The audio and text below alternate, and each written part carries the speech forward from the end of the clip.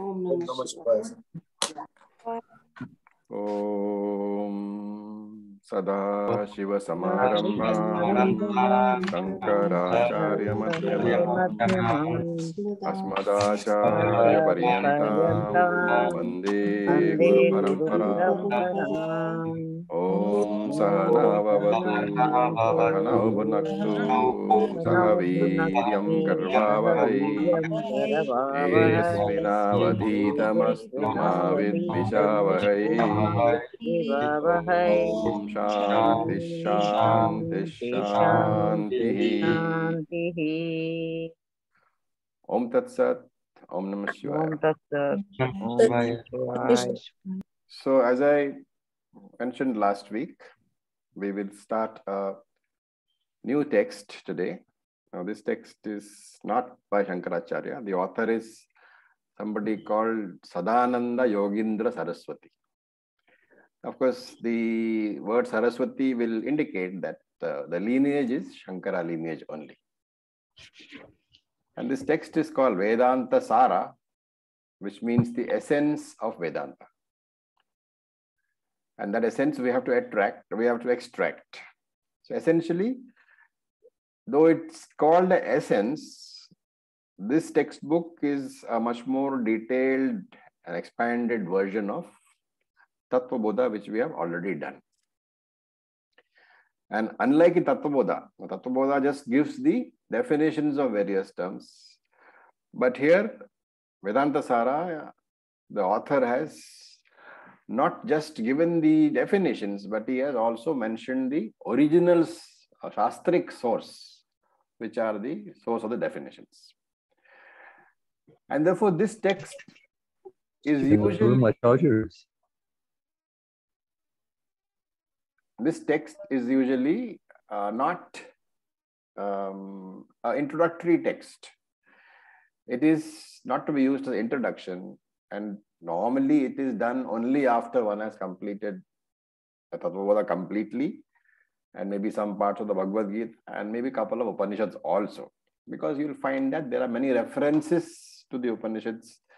Verses are quoted to show that these are the original sources. And therefore, usually we say that VedantaSaara should be used as a revision text. One should use it for the opportunity for Shravanam and Mananam. Now, just like Tattva Bodha, this text is also in a prose form. And the original text, which Sadananda Saraswati wrote, it was just running prose. I mean, the author did not divide it into any chapters or topic wise or anything. But later Acharyas, they have subdivided the book into 5 chapters, and each chapter has been divided into various topics. So you can call sections. You can call it verses also. They have not named it. I have named it topics. It can be called sections. It can be called verses. Now the first 2 prayer verses, they are in metric form, they are in verse form. And they are Mangala Acharanam, the auspicious invocations. All other text is in prose form. The first verse is, as you know, in any text in tradition, you cannot begin the text without a Mangala Acharanam, without a invocation to the Lord, and also invocation to the Guru. So the first verse in this text is in metric form. It's a verse form, and it's a Easwaran Namaskara. It's obeisance to the Lord. The second verse is Guru Namaskara for the removal of obstacles. Right. So we will now start with the chanting of the first verse. I'll just unmute you all, and please unmute yourselves, and we will begin the chant. Akhandam Satchidanandam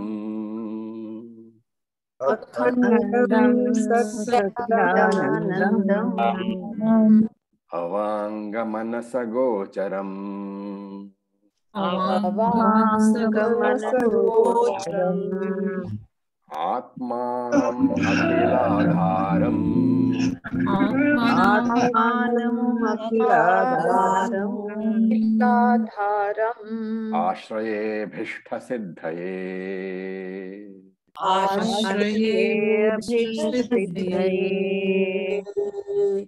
So this is the first verse. It's an invocation to Ishvara. So he says Akhila Dharam.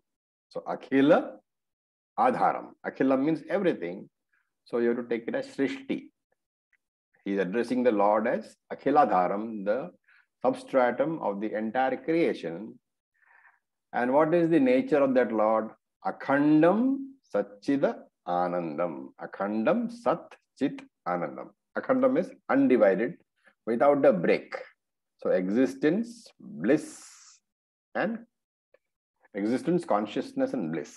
Satchit Anandam, Akhandam, that which cannot have divisions. Divisionless Satchit Anandam. And because it is divisionless Satchit Anandam, it is a Satchit Ananda principle, which we have discussed many times. It cannot be experienced. And therefore he says, Avanga Manasa Gocharam. It is beyond the vak. So that Gocharam basically means which is can be grasped. So Avanga Manasa Gocharam, that which cannot be grasped by the vak, the words, and by the manas, the mind. It cannot be grasped. And we saw the word for that in our earlier discussions. That which cannot be known, it's called aprameyam. That which is not an object of knowledge. And not only that, atmanam. Having said that, this is the Lord, he says atmanam. That is Jivatma also. The Lord is not different from the Jivatma also. And what does he do? Ashraye. I take refuge. I surrender to that Lord. For what purpose? Abhishta siddhaye. To achieve my desire. That is the first Mangala Sloka. He is describing the Lord. And then he says, I am surrendering the Lord to achieve my desire. Now, having talked about desires, we should know that you have to answer the question, is this very desire itself not a bondage? Because the whole purpose is of the entire Vedantic text. Any Vedantic text, the purpose is to give moksha. And by saying Abhishta Siddhaye, to achieve my desire, is he not going against the very purpose? Because desire itself is a bondage, is it not? And to understand that properly, we know that desires are of two types. So one is Shuddha desire and one is Ashuddha desire. So Shuddha Kamaha, Ashuddha Kamaha. And we have talked about this in different terms. We have said that binding and non-binding desires. So Shuddha Kama, pure desire, is non-binding desire. Ashuddha Kama, impure desires, is binding desire. What is a binding desire? A binding desire is a desire if it is not fulfilled. A desire which has the capacity to disturb your mind, if that desire is not fulfilled, it is called a binding desire. And a desire which, if not fulfilled, does not affect your mind in any way, but it is still a desire, that is called Shuddha Kamaha, non-binding desire. For example, for a teacher to teach, he may want to teach because for him the teaching is an opportunity to share his learning, and not only that, it is for him to revise his own learning also. But if he doesn't get the opportunity to teach, it doesn't disturb his mind in any manner because he still can do the revision by himself. So while the sharing is an opportunity which will benefit others, if for some reason on a particular day or a particular series of days, he is not able to fulfill that desire, it does not disturb him. So that's the example of Shuddha Kamaha, non-binding desires.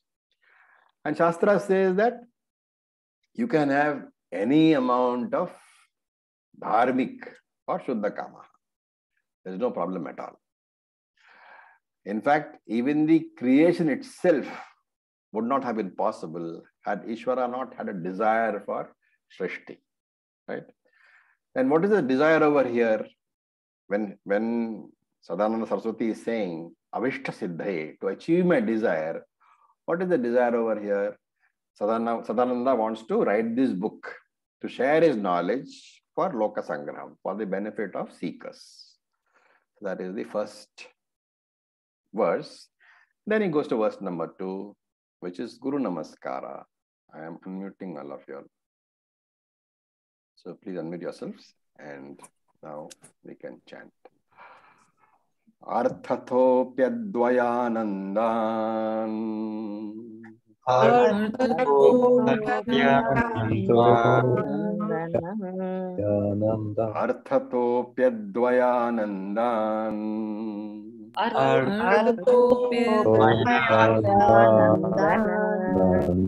Atita Dvaita Bhanataha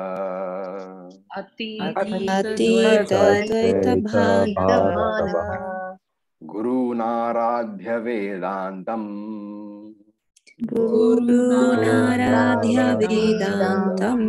Saram Vakshaye Yathamati.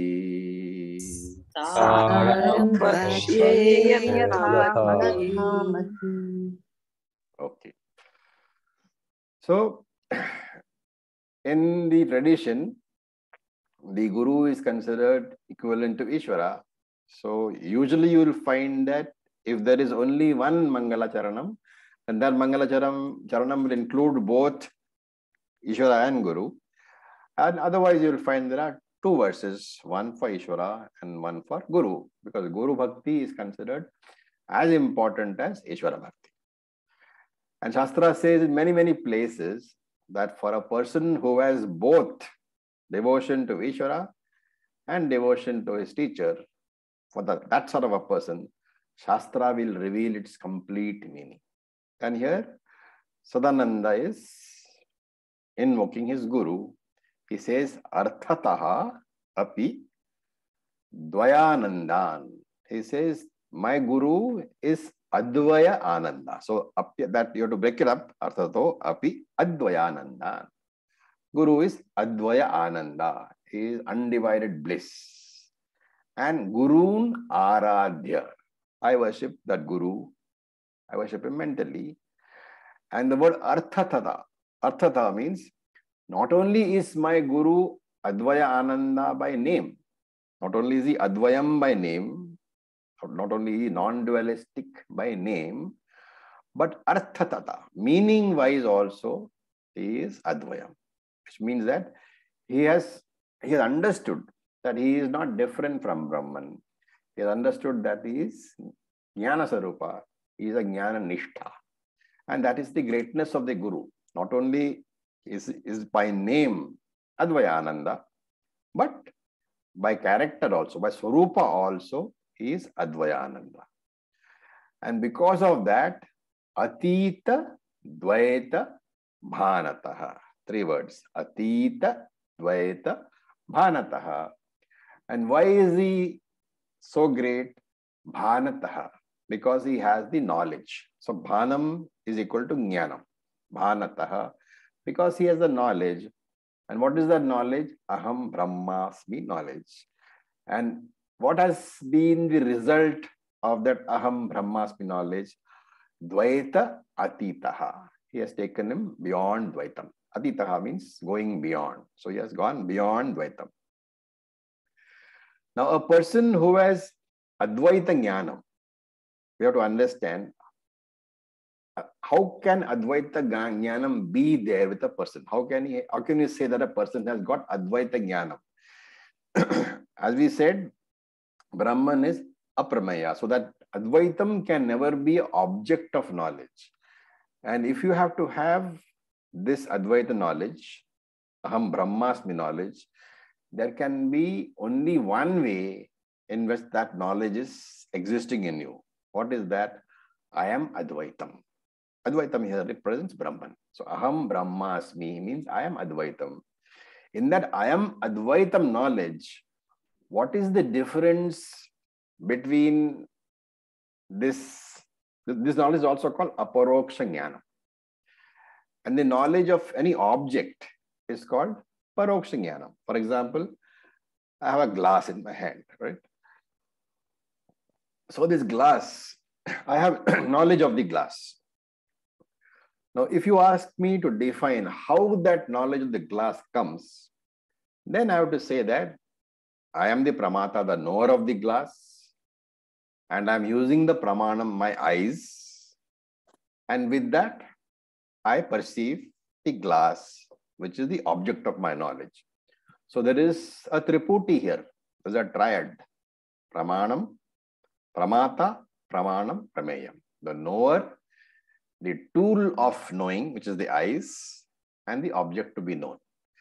When that is the relationship, then that knowledge is called paroksha jnanam, knowledge of an object by a subject. But in this advaita jnanam, that is not possible because the subject and the object, who are they? I myself.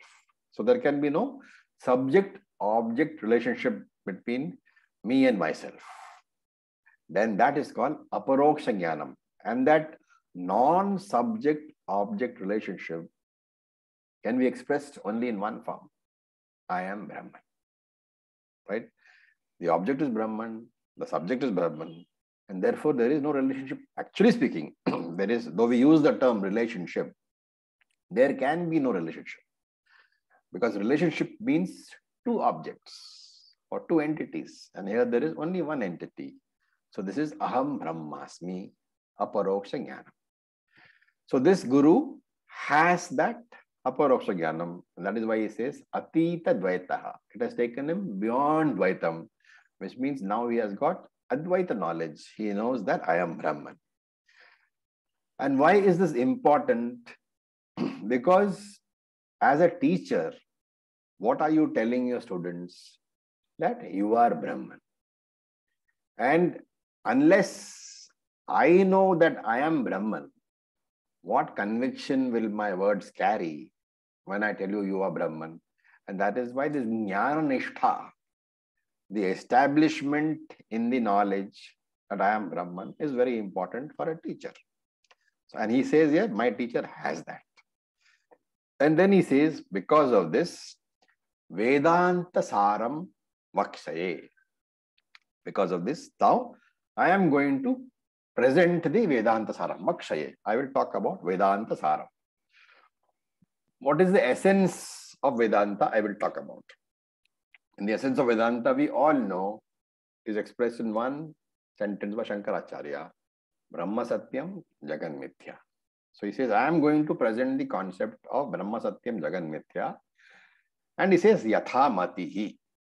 So that is as much as I have understood. Yatha Matihi means according to my capacity, indicating that there is no pride, and indicating that he is a very humble Shishya, and he will be a humble teacher also.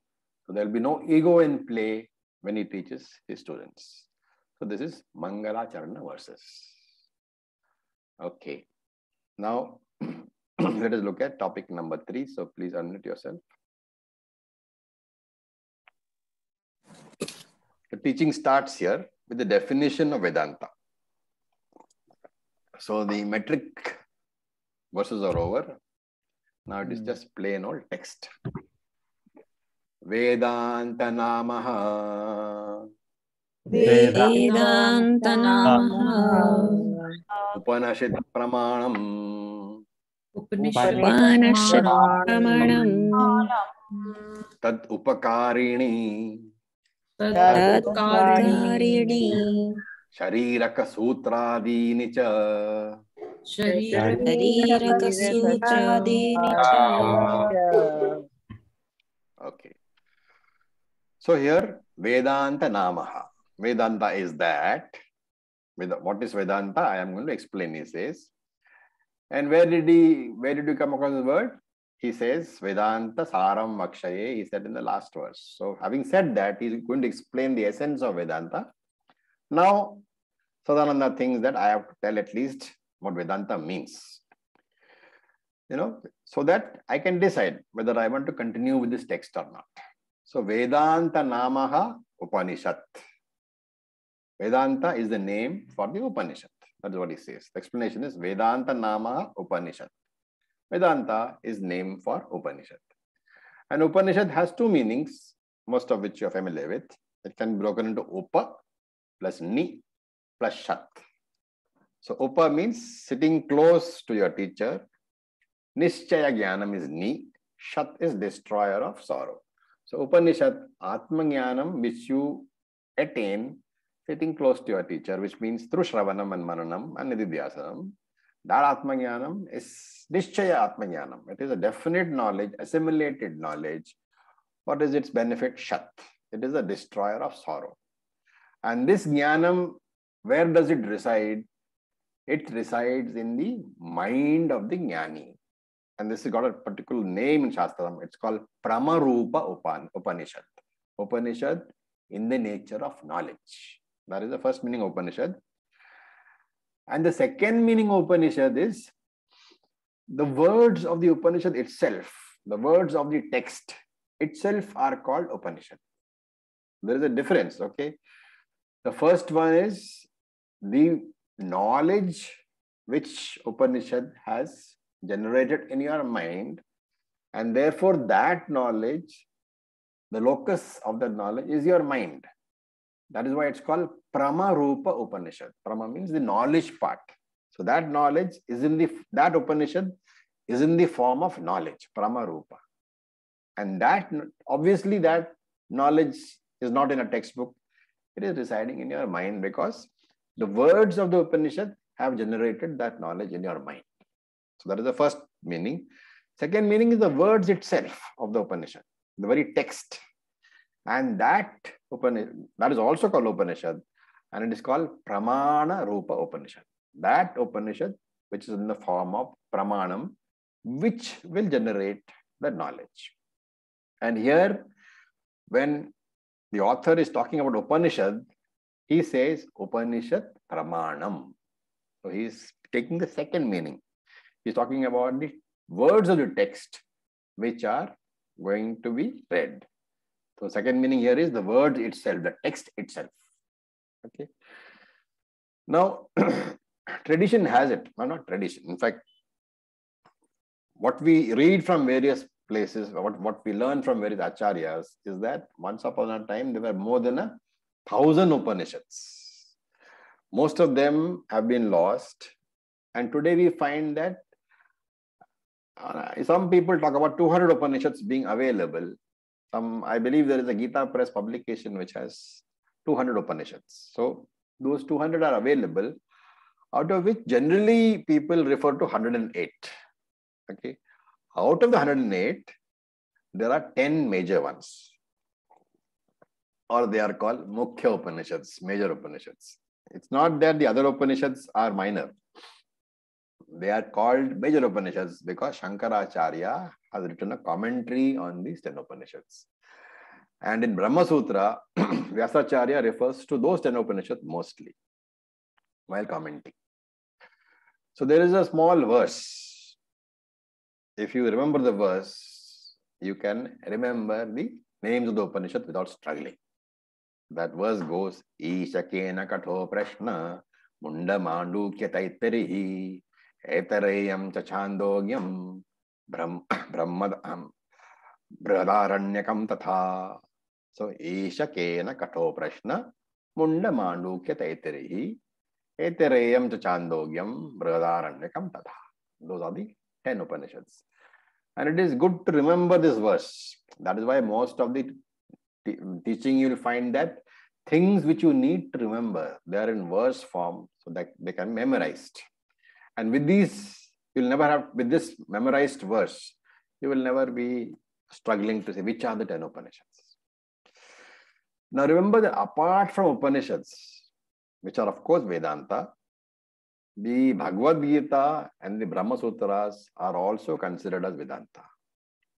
And there are also many other texts which are called Prakarana Granthas, out of which one of these is one, or the one which you are doing is one. And there are many Granthas written by various Acharyas, which are also called Vedanta. So you have Atma Bodha, which we have done. You have Viveka Chudamani, we have Tattva Bodha, we have Panchadashi, we have Naishkarmya Siddhi. There are many, many granthas, many texts written by very many learned acharyas. And the Prakarana Granthas, usually there are two types. They will take, one type is the complete idea of the Upanishad, of the Vedanta is given, like Tattva Bodha. It gives all the basic concepts. And some granthas, you will find that they take up only individual subjects and expand upon them. So those are Prakarana Granthas, expansions of Upanishadic ideas. And of course, there is one text which is a compression of Upanishadic ideas. What is that text? Bhagavad Gita. The Bhagavad Gita. It's a compressed version of the Upanishads. So he says, Tat Upakarini. The meaning of these Upanishads have to be explained in these texts. And also, Shariraka Sutra Dinicha. In secondary texts like Brahma Sutra. So, don't get confused by that. Shariram, Sharira here means Brahman.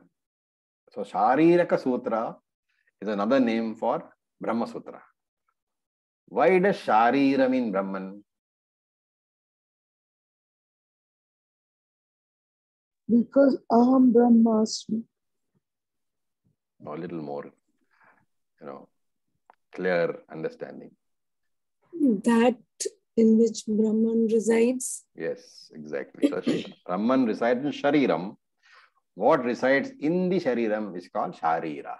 Okay, so Shariraka Sutra has to be taken as Brahma Sutra. So he says Shariraka Sutra Adini in secondary texts like Brahma Sutra. So that is the third verse. Now we look at the fourth verse. So please unmute yourself. Asya Vedanta Prakaranatvat Asya Vedanta Vedanta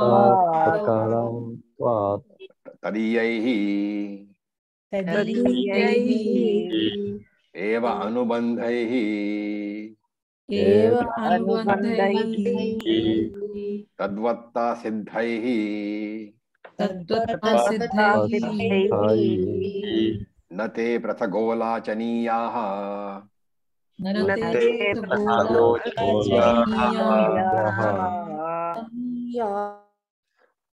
Okay, so Asya Vedanta Prakaranatvat. Because of this text being a Prakarana Grantha for Vedanta. So author is telling you that this is a Prakarana Grantha for Vedanta. And because it is a Prakarana Grantha for Vedanta, he says, Tadihai eva anubandhaihi. The Anubandha Chatushtayam for Vedanta, Tadvat Siddhaihi applies here as well. And therefore, Nate Prathag Gola Chaniyaha and need not be discussed Prathak separately. He says the Anubandha Chatushtayam, which is a must for any text. So any Vedantic text must have the mention of Anubandha Chatushtayam.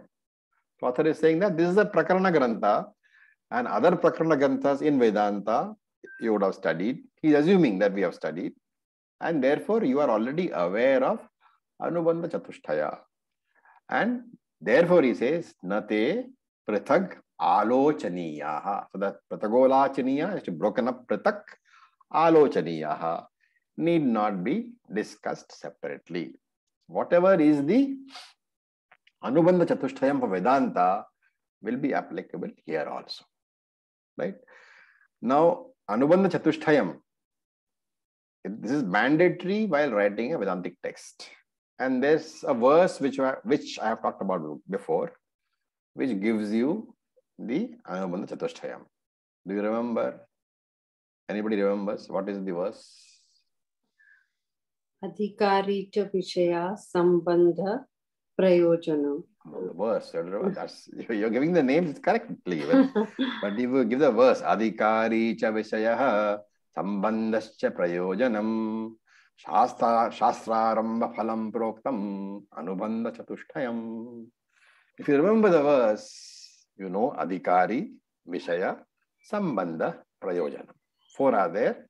What does it mean? Shastrarambha phalam proktam. That you have to give you Shastra Arambha at the very beginning of the Shastram, very beginning of the text, Proktam. This has to be said. And this is called the Anubandha Chatushtayam. And if you remember, Tattva Bodha, was Anubandha Chatushtayam discussed? No, sadhana chatushtayam. Anubandha Chatushtayam was not discussed. Okay. So, as a, once you finish this text, as a mananam job, in fact, not just as you finish the text, as and when you finish topics, as a mananam job, you should do one thing. You should compare Tattva Bodha topics and the topics you discussed in VedantaSaara and prepare a comparison. Then you will know what is the difference. So we are not going to go into that. It is for your homework in case you feel like studying. Okay. So as I said, this text has been divided into various chapters and each chapter has various topics. So the first chapter we have seen Mangalacharanam, Anubandha Chatushtayam and Guru Upasadanam, approaching the Guru. The teaching will begin from the second chapter onwards. It is the same style as was followed in Bhagavad Gita and the Upanishads. Okay. Okay. Now he talks about the Anubandha Chatushtayam. Though he has said, he said earlier that I don't need to discuss it, right? In the last verse. But here he talks about it. So we will chant it. Tatra Anubandho Nama Tatra Adhikari Vishaya Adhikari Vishaya Sambandha Prayojanani.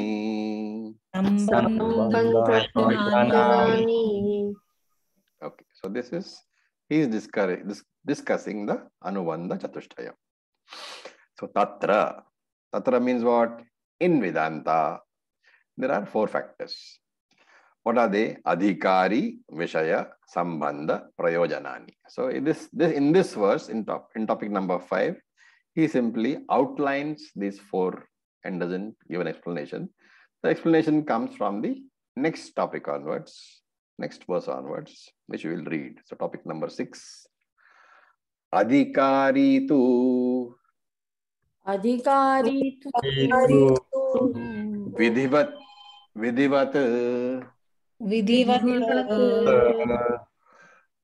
Adhita Veda Vedangatvena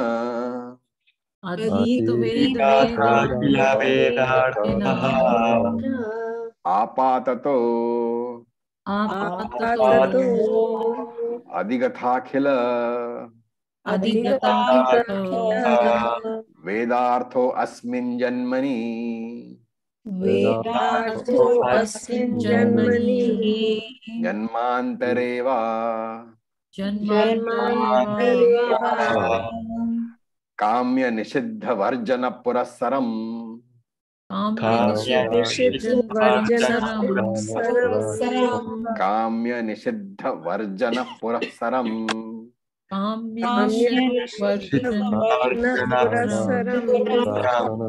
Nitya Naimittika Prayashchitaha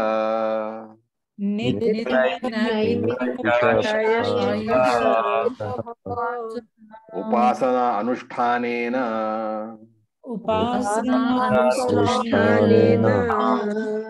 Nirgata Nikhila Kalmashataya Nitanta Nirmala Swantaha Sadhana Chatushtaya Sampannaha Pramataha.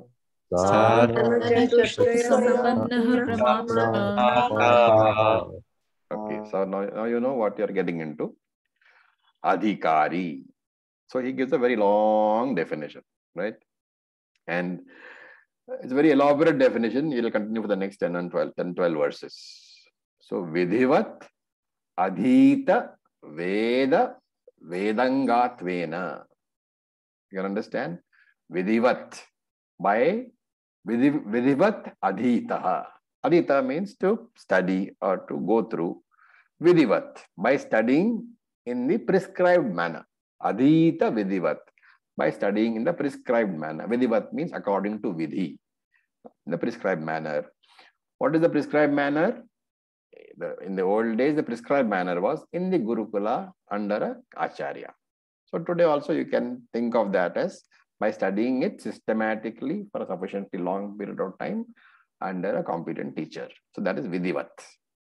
And what should you study? Veda, Vedange, Veda and Vedanga. You have to study the 4 Vedas and the Vedangas also. Now, if you look at the word Vidhivat, what was the, what is the ceremony following which a person is supposed to go, a boy is supposed to go to the Gurukula? Upanayanam. Upanayanam, right? So Vidhivat can be taken as Upanayanam ceremony. And of course, he has to follow some other rules also. And in the Gurukula, of course, those rules are not followed now anymore. But in the Gurukula, there were certain rules. One of the rules was that first 6 months, there will be study of Veda. And next 6 months will be a study of Vedanga. Right? So after studying, and also not only that, after the first 6 months, while he is studying the Vedanga, the subsidiary ancillary parts of the Veda, while he is studying that, he will be regularly chanting what he has studied in the first 6 months, the Veda also, so that he will not forget. And so he will again repeat. After the Vedanga is studied, he will go back to the Veda. And so on, the cycle goes on. And there are several rituals to this process while beginning the study and closing the study. All this you will find in Karma Kanda. So all these rules, they have to be followed. That is what is meant by Vidhivat. And if you do that, then, and you follow the pattern, then it takes between 8 and 12 years to complete the study. So you have the 4 Vedas, which you know, right? What are they? Rig Veda, Yajurveda, Samaveda, Atharvana Veda also. And there are Veda Anga. Anga literally means the subsidiary parts. So, or the portions of. So Veda Angas are 6 in number. And they have names, of course. One is Siksha. So those who have studied the Mundaka Upanishads are familiar with this because it is already there in that. So Siksha, pronunciation. Kalpa. Kalpa is that science which deals with the knowledge of rituals. Chanda, chanting. Vyakaranam, that is grammar. Niruktam, the study of how words are derived from the roots, from dhatu. So in English, etymology. Then Jyotisham. Okay. Now Jyotisham, I need to talk about a little bit because let me ask a question. What do you understand by Jyotisham? When I say Astronomy.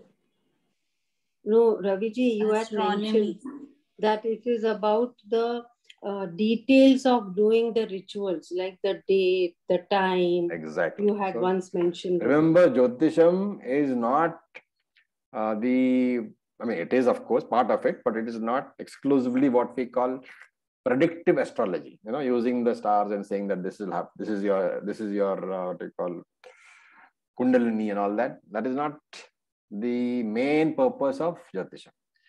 The main purpose of Jyotisham is to, there are 5 angas, 5 types. Angas here is 5 divisions of time. In our Shastram, there are 5 divisions of time. And you should know them because at least if somebody asks, you should know. Those divisions are Tithi, Vara, Nakshatram, Yoga, and Karanam. These are the 5 divisions. And because of these 5 divisions, you have a thing called Panchanga. Panchanga we call it. It is basically Panchangani, 5 divisions of time. And what is this Panchangam used for? Its main use was for ensuring that the correct dates and the correct time is known, because the Karma Kanda is very specific about doing rituals at particular times and particular dates. So to ensure that those dates and time were known, that is why the Panchanga was developed. So if you look at any Panchanga, there is a site called prokerala.com, Prokerala. If you have the time, go and see and look for the Panchanga. You will find these divisions, the Tithi, Vara, Nakshatram, Yoga, Karanam, all these are there. So Jyotisham is for ensuring this. Remember that Veda lays absolutely no stress on predictive astrology. It is a very small part of it, which seems to be the major part today, but it is not. Okay, so those are the 6 Vedangas. And then he says, Apatato Adigata Akhila Vedartaha. He has understood the entire Veda. Akhila Vedartaha Apatato Adigata. He understood the entire Veda. And that means he has been exposed to Puranas, Itihas. He has lived in a Vedic culture. Such a person, what must do? Kamya Nishidha Varjana Purasaram. He has to avoid Kamya and Nishidha Karma. So in practical terms, you can say that all the Kamya Karma, all the actions which you do for fulfilling your desires, you need not switch it off immediately. You have to gradually reduce this. And this is the purpose of Grihastha Ashrama. But because Grihastha Ashrama provides you with the opportunity to fulfill your desires. And over a period of time, by fulfilling desires again and again and again, Veda hopes that you will realize that by the fulfillment of desires, nothing major is going to be achieved. That the desires do not reduce at all. They are still going to be there. And therefore, you start looking at, is there any other option? Apart from fulfilling my desires, is there any other way for me to progress further? Okay, all this we will see in detailed definitions later on in this text. And what does this person do? Nitya, Naimittika, Prayashchitaha. 3 types of karma he performs. 2 types of karma he avoids. Kamya, Nishidha, Varjanam. He avoids Kamya karma and Nishidha karma. Nishidha karma means karma which is actions which are prohibited, specifically prohibited in the Vedas. Those he avoids completely. He reduces Kamya karma and he performs 3 types: Nitya karma, Naimittika karma, and Prayashchita karma. What is Nitya karma? Some things are prescribed for you. Sandhya Vandanam is prescribed for you. All Agnihotram is prescribed for you. Panchamaha Yajna is prescribed for you. All these are Nitya karmas, regular karmas, daily karmas. So Nitya here should not be taken as eternal. It should be taken as daily. Then there is Naimittika karmas, which means karmas which you have to do. Veda says you have to do, but they are not on a daily basis. They are on the occurrence of specific events. For example, attending a marriage, attending a death ceremony. These are all Naimittika karmas. And Prayashchita karmas are in the way of, by way of penance. If you have committed some, sin knowingly, unknowingly, some papam knowingly, unknowingly, then you do this Prayashchita karma as a penance to neutralize the effect of that karma. In the sense, this Prayashchita karma will generate punyam, which will hopefully balance the papam which you have generated from doing the other karma which you are not supposed to do. All this falls under what? Karma yoga. So kaika karma done by your body, right? That is the first portion. And then he says upasana anushtanena. Apart from kaika karma, apart from bodily karma, which is karma yoga, he must do upasana, manasika karma, meditation he must do. And meditation has 2 purposes. One is for concentration and one is post-jnana meditation, which we call nididhyasanam. Here he is talking about upasana as concentration meditation, pre-jnanam meditation, for studying your mind, for developing sadhana chatushtaya. And after a long practice of this, what will happen? Nirgatha nikhila kalmashatayaha. He becomes free of papa. Nirgata means going away. Okay, disappearance, going away. So even for a seeker, even wealth and even heaven, Swarga, are obstacles, remember, because they take you away from your spiritual progress. So Nirgata means gone, goes away. What goes away? Nikhila kalmashataya. He becomes free of all sins. And any papam, with scripture regards any papam as an obstacle to spiritual sadhana. So what is the result of the papam having gone away? He says, Nitanta Nirmala Swantaha. So Nitanta means completely. Nirmala means free of any mala, that is pure. Nitanta completely. Nitanta Nirmala means pure. And Swantaha is another term, technical term for the mind. So the result of all the papam having gone away by the practice of all these sadhana is that he has a Nitanta Nirmala Swantaha. He has a completely pure mind. In our words, Samatvam is there, Shanti is there, low FIR is there. His mind does not get disturbed very easily. And of course, you have to add here, the additional benefit is that by the practice of Upasana, the mind gains Dharana Shakti, concentration power for long durations. Okay. And here he quotes a Shruti quotation. Tasmai sa vidvan upasannaya samyak prashanta chittaya shamanmitaya enaksharam purusham veda satyam provacha tam tattvato brahma vidyam. That's from Mundaka Upanishad.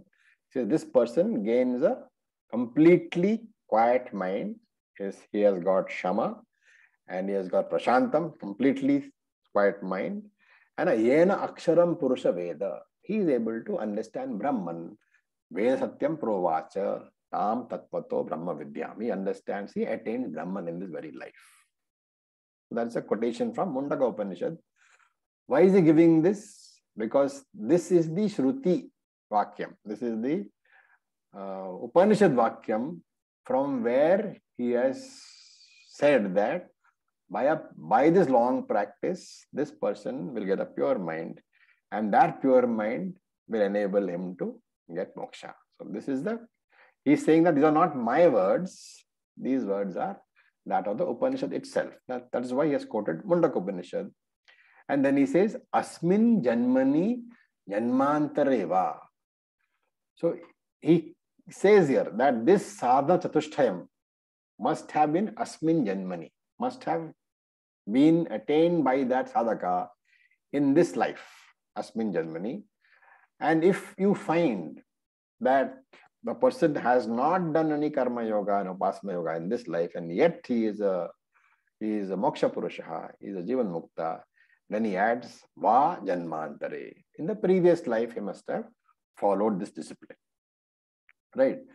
So this answers, some of the questions. Like if you look at this group itself, you will find that some people are old, some people are very young. So the question can come, how come, some of you who have just little over 20 have got interest in Vedanta at this very young age? Because you didn't have sufficient time to go through karma yoga and upasana. So this answers that. Yes, this interest is generated because janmantareva. That discipline must have been followed by you earlier. And that, as Krishna said in the 6th chapter, that samskara carries forward. It does not get destroyed. And therefore, when you are born here in this life, you are carrying the samskara with you, which has dragged you to Vedanta at a young age. So the benefit of earlier sadhana is carried forward into the next life. Krishna says very clearly in chapter 6, 40th verse, if you want to have a reference. And then he says, sadhana chatushtaya sampannaha pramata. Such a person, pramata. Pramata is seeker of knowledge, the knower. So such a pramata, such a person has qualified himself sadhana chatushtaya sampannaha. He has got all the 4 disciplines. He has got all these 4 qualities. And sampanna means he is full of. So sadhana chatushtaya sampanna. that person is a qualified adhikari. So adhikari is the person who is qualified for this journey and pramata. Therefore, he is a pramata. Only for such a pramata, Vedanta will operate as a pramanam. So it's a very subtle point. Unless you have sadhana chatushtayam, you may be attending the same class with the same Acharya for the same number of years. Some people will understand. They will transform themselves. Their lives will get transformed. For some people, it will be only information. So whether it is information or transformation for you, that is decided by how much of a sadhana chatushtaya sampanna person you are. Very, very subtle point. So with this, I'll stop here in case there are any questions. As you can see, there are many topics here which we have covered, which we didn't cover in Tattva Bodha.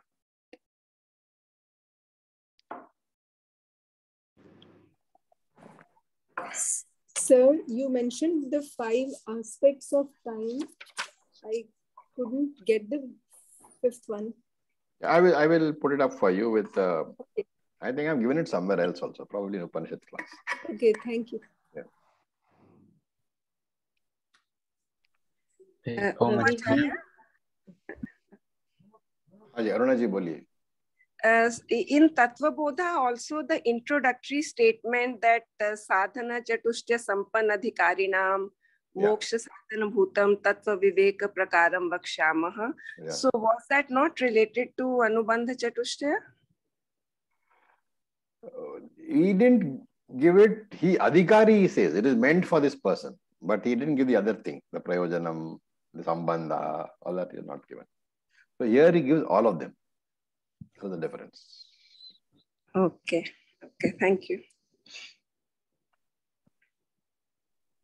Raviji, verse is called topic in this.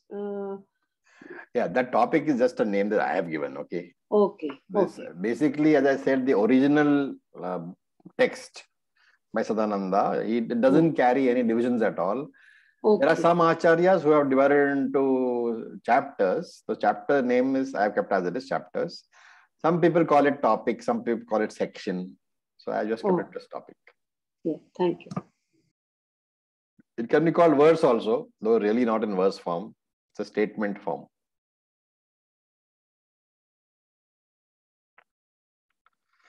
Okay, so if you have nothing, we can look at the topic number 7. So we will chant that. Acharya, I have one question. Yes, John. Sorry. Can you please repeat the verse to memorize the Upanishads and the one to memorize the Anubandha Chatushtayam? I will put it in the group. Then okay. For you, it will be easy. Okay. So we look at topic 7. Kamyani. Swargadishta sadhanani. Jyotishto madini. So he has talked about various types of karma. He has talked about kamya karma, then naimitya karma. He has talked about all that. So here he takes the first topic, that is kamyani, kamya karma, he says, and he's defining kamyani, kamya karma, etc. Is defined how he says. Let me just give you a brief about it. Kamya karma is any action which is performed for fulfilling our materialistic desires. So if I want a house, or I want a car, or I want to get married, and after getting married, I want to have children, and then I decide that, I want to go to heaven, so I'll do a homam for that. All those are kamya karmas. They are basically meant to fulfill your desires. Now, many of your kamya karmas are worldly, like they are called laukika. It's not religious, secular kamya karmas. For example, I earn money so that I can buy things, so that I can run my house, so I can buy a TV, I can live comfortably, right? So these are all laukika kamya karmas, or you can call it secular kamya karmas. There's no religious aspect involved in this. But when I perform a ritual for getting material benefits, so look at the difference. I am going and working from 9 to 5 every day, so I can earn some money, so I can buy some material things. That is secular karma, laukika karma. But I can adopt another route. I can do a ritual for getting material benefits. So that is a ritual prescribed by the Veda. So it's a Shastriya karma, not laukika karma, right? This is also called Kamya karma. This is also Kamya karma. And here he gives an example. He gives Swaragadhi Ishta Sadhanani.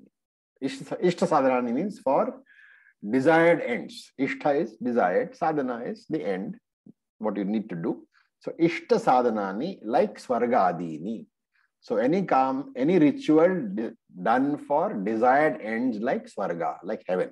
Okay. For example, why heaven is taken is because the highest,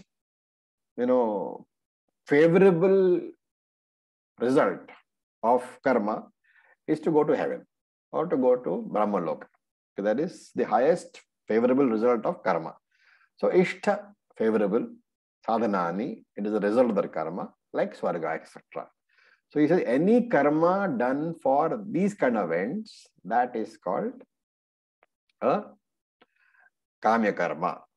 And he gives an example, Jyotishthom adini. Jyotishthom is a Vedic ritual prescribed for going to karma. Jyotishta, it's the Jyotishta adi, Jyotishta homa. Jyotishta homam is a Vedic ritual which is prescribed for going to Swarga. And so he says, to go to Swarga, to achieve a desired end, like going to Swarga, you may want to perform a ritual called Jyotishta homam. And that ritual is classified as Kamya karma only. So he has defined Kamya karma. And in the next topic, which we will take up in the next class, he will define the rest of it. Nishiddha karma, Namitya karma, Nitya karma, all those things. So with this, I'll stop in case you have any questions.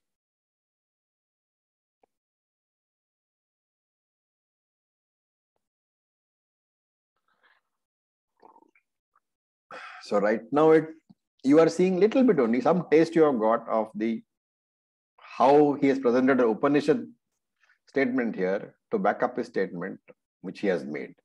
Similarly, you will find that wherever he makes a statement, we accept that statement at face value because it's a Prakarana Grantha, but he doesn't want us to take that as face value. So he says, I have not invented this on my own. The backup is Shruti or Smriti. So he gives all those. He also quotes various Acharyas. Panchadashi he quotes. So a lot of things he quotes. It's a very interesting book that way. So with this, I'll stop here. So? Yeah. So Jyotishthom is like the Panchayagna and all that? No. Panchayagna is Nitya karma. Jyotishthom is Kamya karma. Jyotishthom means that you are doing it specifically with a sankalpa saying, I want to go to heaven after this body is dead. Okay. It has got nothing to do with Jyotishtham, okay? It's just called Jyotishtham, that's